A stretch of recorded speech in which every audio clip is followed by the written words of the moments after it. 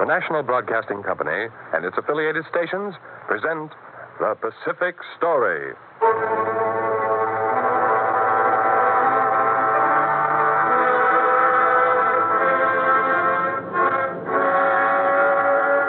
In the mounting fury of world conflict, events in the Pacific are taking on ever greater importance. Here is the story of the Pacific and the millions of people who live around this greatest sea. The drama of the peoples whose destiny is at stake in the Pacific War. Here, as another public service, is the tale of the war in the Pacific and its meaning to us and to the generations to come.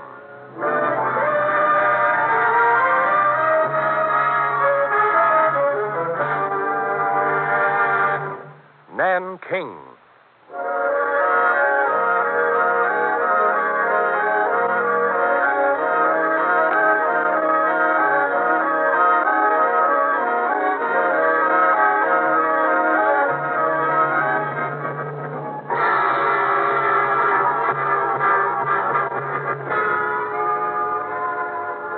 September 1937. I'm writing this atop North Star Hill. This may be the last time I shall ever see this beautiful city. I look down upon it stretched below me there, a city that has known such splendor and terror as few cities have ever known. Now it is to be destroyed. Nanking is condemned. This is a warning to all foreigners to leave at once before the final phase of the bombing. Admiral Hasegawa made the announcement yesterday. From where I sit, I can see the destruction left by the 16 bombings of the past week. The heavy bombings at the start at noon today. It is incredible. Nanking was 600 years old at the time of Christ. In my years here as a missionary, I've come to love it and all of its lore. See, the hills around the city are shaped like the back of a dragon. Chu Hung Wo, the one who started as a beggar and rose to be the first of the Ming Dynasty in 1368. Chu Hung Wo said that when he saw the grandeur of these hills over there. I will build my capital on the back of the dragon, and it will last forever. The Mings built the city on the back of the dragon, and they built the walls around the city, those walls that are still down there. They made Nanking the finest city in China. There were 7,000 tapestry weaving machines in the city. And Emperor Yongle built a glorious porcelain pagoda. Today I beheld with my own eyes the wondrous porcelain pagoda. Chinese made pilgrimages to see it. It reaches to heaven. It was more than 200 feet high and octagonal in form. It is a tower of beauty encased in glazed tiles of 100 colors. Its graceful overhanging eaves are sparkling green, and from its delicate cornices hang 150 bells. With this porcelain pagoda, Emperor Yongle has commemorated the virtues of his mother. Those who came up the broad Yangtze, 200 miles from Shanghai, marveled at it from their boats. Travelers and adventurers who came overland paused in wonder before it. And through the hundreds of years, even after the capital of China was moved to Peking, the porcelain pagoda was guarded and protected like a fine jewel. The people of Nanking never tired talking of it, but by the middle 1800s, they were speaking of something else. He is a fanatic, this one who calls himself the Heavenly King. But he is strong and ruthless. He must be stopped. Even the Imperial troops could not stop his forces at Yunganchao. They cut their way out. Yes, and now they are sailing down the Siang to the Yangtze. They are heading here for Nanking. We must prepare to fight him and all of his followers. They are bloody and merciless. We must stand before them and fight, or we are lost. Yes, we must fight. The Chinese, who called himself the Heavenly King, named the territory he conquered the Heavenly Kingdom of Great Peace. But he left no peace in his wake, only desolation and misery. With his rebels, he sailed down the Yangtze, plundering the river cities one by one. And at last, they came to Nanking. Down with idolatry! Tear down the temple! No, you shall not touch the porcelain pagoda. You care to oppose the Heavenly King? I shall defend this priceless treasure with my life. Tear out his infamous tongue! Let his belly... No! You see, the pagoda has brought him ill fortune, as it will all men. Blow it off! Blow it off!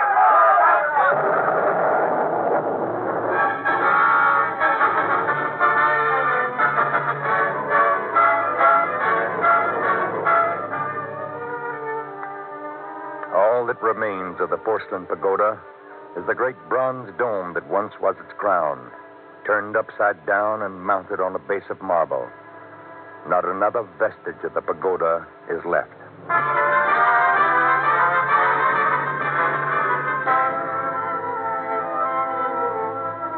The Taiping rebels left Nanking in ruins and slaughtered its people, particularly the Manchus. But 50 years more were to pass before the Manchus were toppled from the throne of China. Dr. Sun Yat-sen made Nanking the capital of the new provisional government. But there were still problems. What will happen to the capital in Nanking now that Dr. Sun has withdrawn from the presidency in favor of Yuan Shikai? This question was on everyone's lips. Will Yuan Shikai, the new president, come here to Nanking? Yuan Shikai's strength was in the north, and he established a capital at Peking.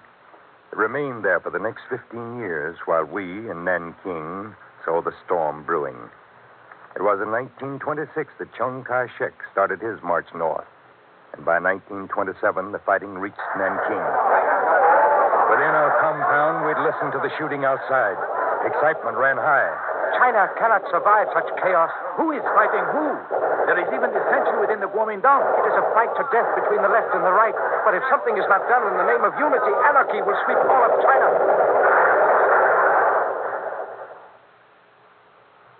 Fighting was over. Chiang Kai-shek established the nationalist government here, where Dr. Sun had wished it would be.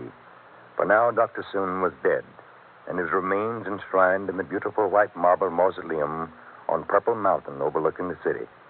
The nationalists continued their drive northward, and in June 1928, word came of their victory. Dr. Townsend, Peking has been captured. The northern capital captured? Yes. And now, once more, Nanking is to be the capital of China. Nanking was the capital once more. Now the reconstruction began. You see, what we are doing, Dr. Townsend, is cutting Chongshan Road here from the Yangtze waterfront straight through to Chongshan Gate. A modern road for Nanking. It will go through the old city wall near the drum tower, then on through the banking circle in the business section of the new city. Working coolies were swarming over the road. Thousands of Chinese houses must come down to make way for the highway. The property owners are complaining, but they are being compensated. And already many of them are seeing the increased value to the property along the road. I can see Chongshan Road below me now. I can see its many magnificent buildings. The Ministry of Foreign Affairs, the Metropolitan Hotel, moving picture theaters, hospitals. Some of them have already been hit by bombs. I remember those early Reconstruction days we relaxed and talked down in those tea houses. I've never seen such animated chatting as you have here in your Nanking tea rooms. Nanking is famous for them. Say, who's that interesting Chinese over there? Huh? Oh, probably a politician. They come here to laugh and chat, mend their political fences. Just as Americans do, to be seen in the right places with the right people. Well, yes. Look at those three at that table over there. Yes? What could they be talking about that would be that important? Oh, everything is important to these people. They not only come here to express their own opinions, but also to learn whatever they can from others. Is all this part of the new spirit of Nanking? Well, no, but Nanking has changed a great deal. Oh, indeed it has. But the last time I was here, there wasn't even running water. Now you can draw water out of a faucet anywhere. Well, where did you get the water then? It used to be peddled in the streets by water carriers. Yes, Nanking has only had a waterworks for a short time. And the buildings. Why, in a matter of a few years, Nanking's become China's most important metropolis. Well, look at those neon lights out there. The thing I notice is that Nanking is different from the other Chinese cities I visited. In what way? Well, I don't know. Is it because Nanking isn't a seaport? Well, Nanking's on the Yangtze, but there are no foreign concessions here. Nanking is a Chinese city. That is what the Chinese are determined to keep it.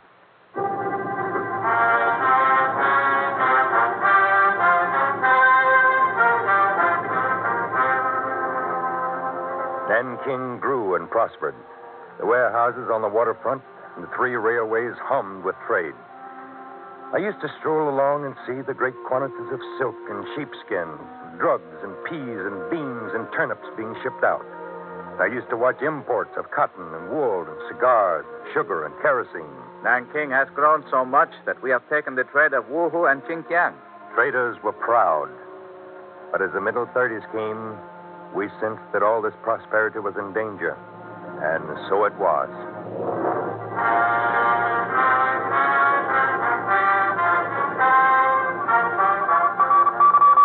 The attack was made last night by the Japanese at the Marco Polo Bridge just out of Beiping. The Japanese are today moving in force against strategic points, and Chinese troops are hurriedly being mobilized, while foreign capitals are taking measures to bring about... It started outside Beiping, but it was almost as if we could hear the echoes in Nanking. Is this to be a real war against us, Dr. Townsend? Everyone was apprehensive in our compound. Has the war really spread to Shanghai? Yes, it has spread to Shanghai, Wang. The Japanese will come here after they have taken Shanghai. For Nanking is the capital. And besides, the Japanese know its strategic importance. The old Chinese was right. The bombers came more quickly than we expected.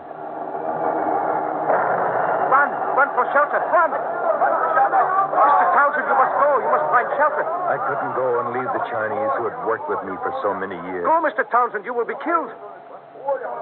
Yes, Mr. Townsend, most of the other foreigners have gone to their shelters. Go quickly. Some of the far-seeing foreigners had built deep, strong shelters of concrete. In them, the Chinese said, the foreigners had all the equipment to live in safety for days. When the raid was over, we started to build dugouts. Our dugouts will not be comfortable, nor have stoves or ice boxes, but they will give us some shelter. We shall never have enough if the Japanese send over very many planes. We must never stop digging until we have enough. Pray heaven that we have enough time. We all worked making dugouts. Arrows were put up everywhere, pointing to the nearest shelters. But we did not have enough time.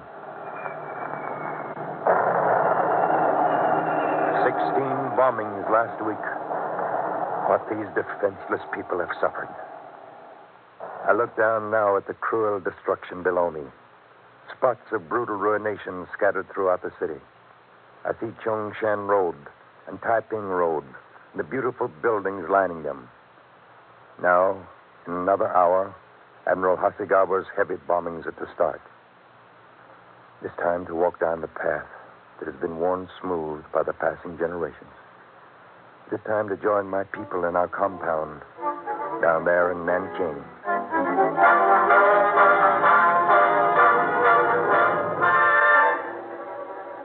Are you frightened, Dr. Townsend? Yes, a little, Chow. Are you? It is the waiting. The bomber should have been here 10 minutes ago. When will they come, Dr. Townsend? It is an hour past noon. I don't know, Juan. The skies are overcast.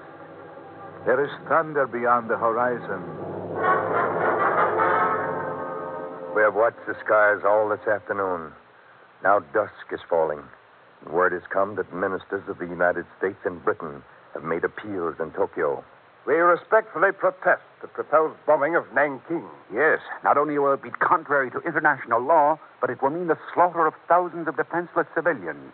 Gentlemen, Admiral Hasegawa has given the enemy warning of our determination to wipe Nanking from the face of the earth. But it is impossible to clear out more than 1 million people. Every good can come from sparing Nanking, but nothing good can come from ruthlessly destroying it. It is our humane objective to end the war as quickly as possible, and this can most effectively be achieved by the destruction of Nanking. We have waited all night. Wang and Chow and the old one, Tsai, and I. Now, the first light is beginning to show in the east.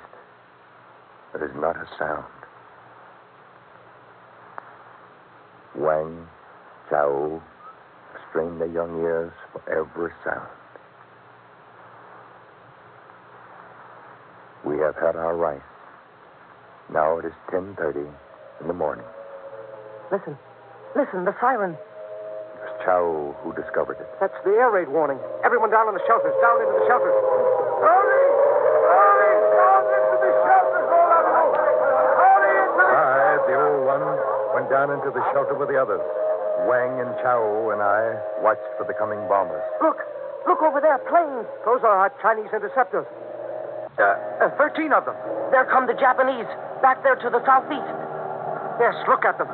How many are there? There were more than 40 Japanese bombers.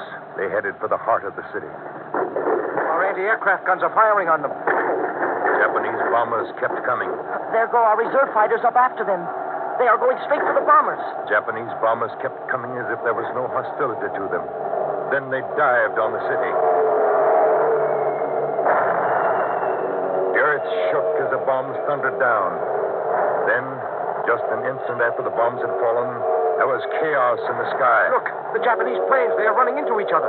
There are 2 of them falling. They're on fire. No, there are 3. No, 4 of them. 4 of them, all at once, plummeted like flaming meteors toward the earth. That one is coming down here. It's going to fall. Look out, Dr. Townsend. Look out, look out.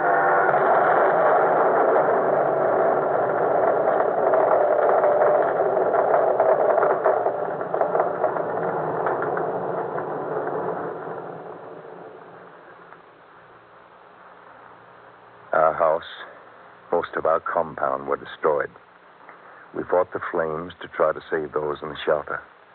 But Cy, the old one, and the others in his care, all died. Dr. Townsend, they're coming back. They're coming back. Yes, more of them. Look at them. Second raid came a little more than 30 minutes after the first. We had no protection against them. Look at the city burn, Dr. Townsend. Look at it burn. Flames licked high up into the sky. More and more Japanese bombers kept coming back. Explosives and incendiaries dropped for hours. When night came, the blackness of the sky was pierced with the light of the blazing fires.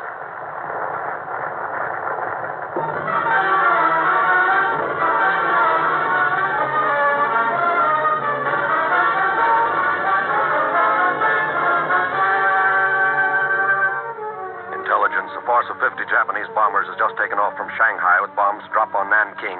Intelligence, a force of 50 Japanese. This was the intelligence that came from Shanghai. What Chinese fighting planes we had left took off to meet them.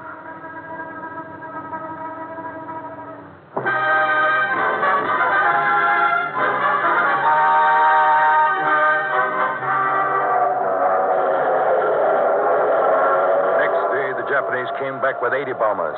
The first Japanese plane turned off from the formation, dived almost straight for the city. Is he going to commit suicide? He has singled out something to hit. The anti-aircraft guns are concentrating on him. He's going to dive straight into the earth, straight through the fire. No, he is pulling out. Look at him come up. He's dropped his bombs.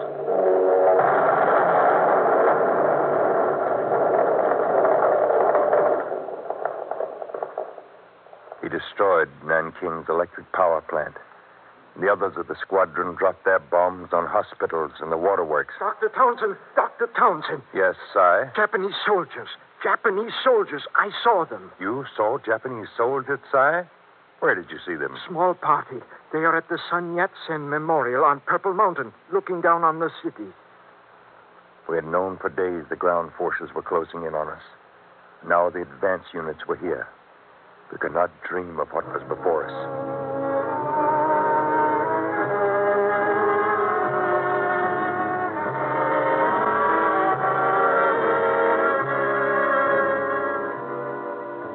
December 12, 1937.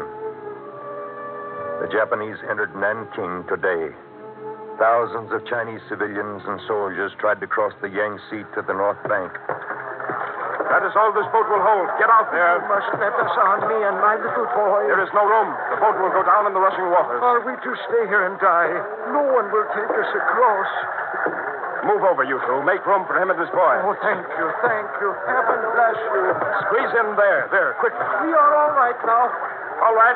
Push off. Out into the stream. They pushed out into the raging Yangtze.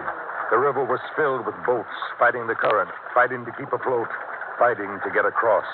The waves almost swamping them. Look, Japanese planes. Japanese planes. They're diving to scrape the boats. Look out! Oh, they're shooting those boats to pieces. That boat that just went out, the one with the father and his little boy, they're machine gunning them. Oh, they're slaughtering them. The boat is going down. It's going down, and all those people. No!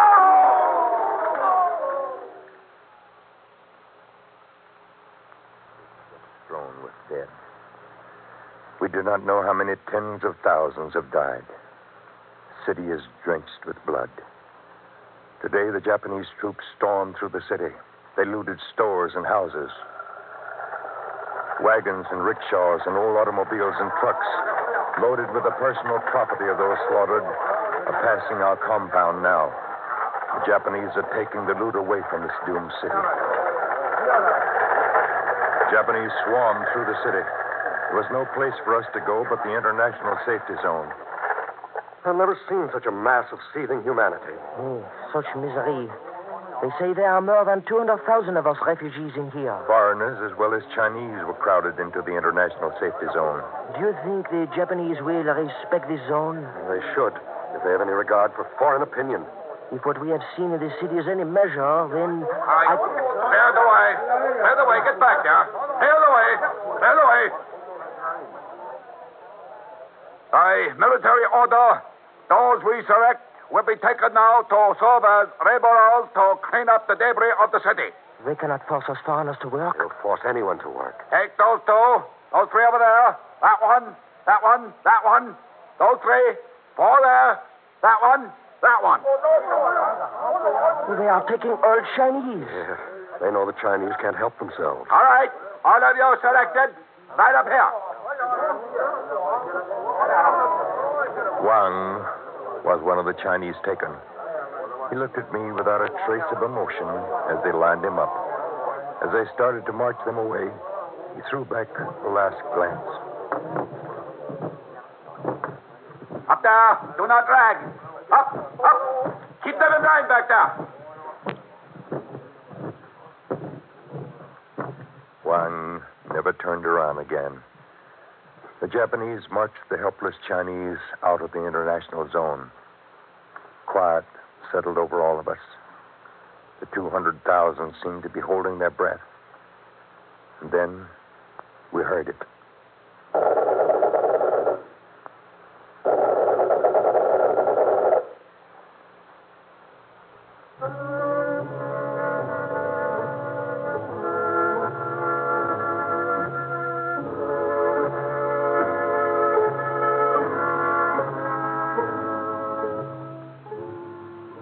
They came back for more Chinese. Some were bayoneted. Some were burned alive. None of the Chinese came back. Thousands of girls and women were outraged. All this, the Japanese are calling the celebration of their heaven-sent victory.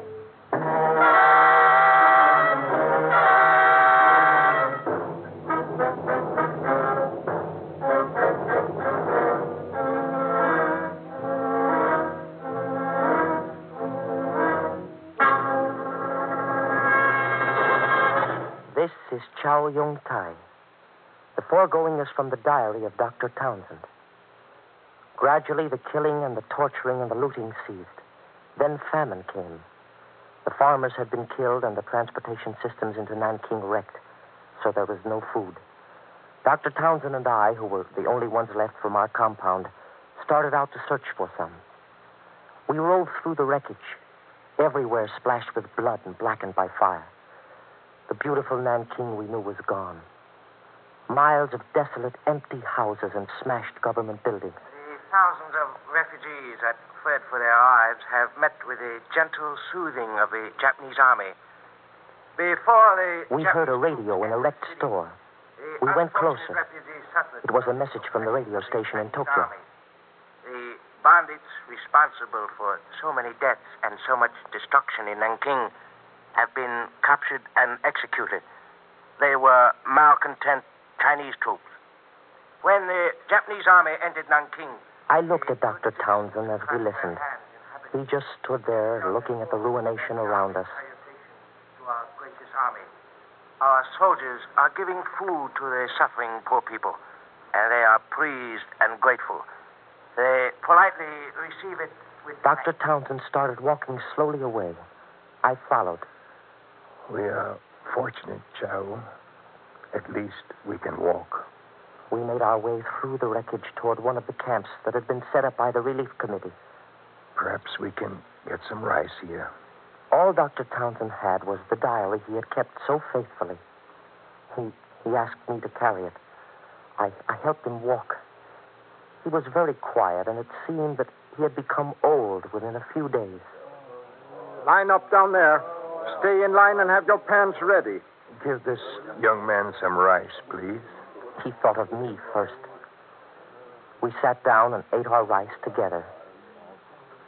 When we had eaten, he got up and started away. No, Chow. I have work to do. Where I am going, it would not be safe for you. You are a Chinese. He would say no more. I stood there and watched him limping away alone. He became a silhouette, and then he disappeared into the shadows. Chow, you will have to leave. The Japanese are rounding up every Chinese in Nanking. Come with me. I could not go. In time, the Japanese did come and round us up. They put me into a labor battalion, cleaning up the wreckage. Japanese soldiers were everywhere with fixed bayonets. Are they going to shoot us down in cold blood, as they did those first Chinese they took out of the international safety zone? I do not know. Have you seen a missionary, an elderly man with deep lines in his face and who walks with a limp? The same one you've been looking for all these months? Yes, Dr. Townsend. All I know of him is what you have told me. The Ministry of Foreign Affairs over there. How beautiful it is. Standing there almost untouched. It is one of the few buildings not destroyed. Stop that talking. There's work to do. The Japanese soldiers stood over us and watched every move. When the guard had moved away, we could ease up for a moment. It is said that the Japanese are going to set up Wang Jingwei as the head of their puppet government in the Ministry of Foreign Affairs over there. We had known a long time that the Japanese were organizing the Chinese puppet government. And there was talk that the Japanese would make Nanking the capital of occupied China. Perhaps they are working us so hard because they want to get the Ministry of Foreign Affairs ready for the inauguration of Wang Jingwei in March. Shh, quiet. Here comes the guard again. What were you two talking about? Tell me. Is the new government of Wang Chiwei to be set up over there in the beautiful Ministry of Foreign Affairs? No. That is to be the headquarters of General Nishio, the commander of the Japanese Army of Occupation. Where will be the headquarters of the new government? Stop talking and work. In March 1940, the Japanese inaugurated their puppet government here and set it up in a shoddy, unpretentious building. So Nanking is a capital once more. But the beautiful old Nanking is gone. And so is Dr. Townsend. I think of the two together, and I remember my last impression of him as he walked away until he became a shadow and then disappeared.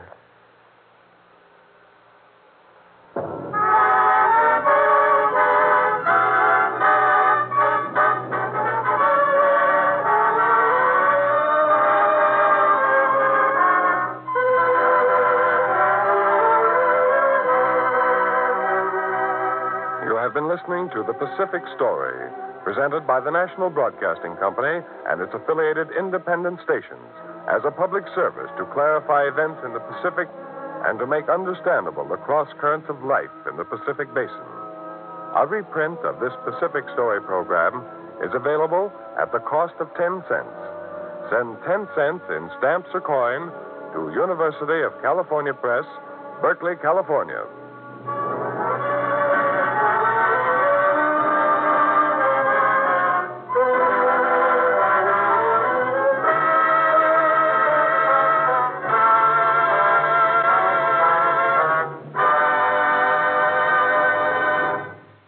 The Pacific Story is written and directed by Arnold Marquis.